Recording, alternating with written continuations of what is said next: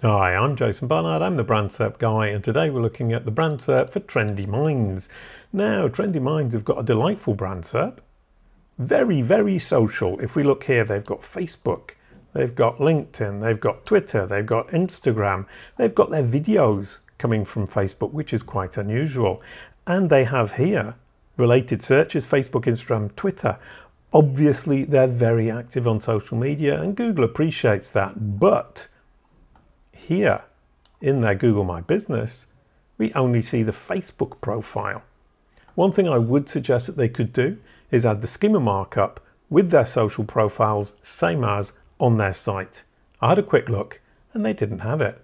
It would definitely help clarify and make sure that Google understands that these social accounts here truly belong to this business, and then add them to the Google My Business panel on the right hand side.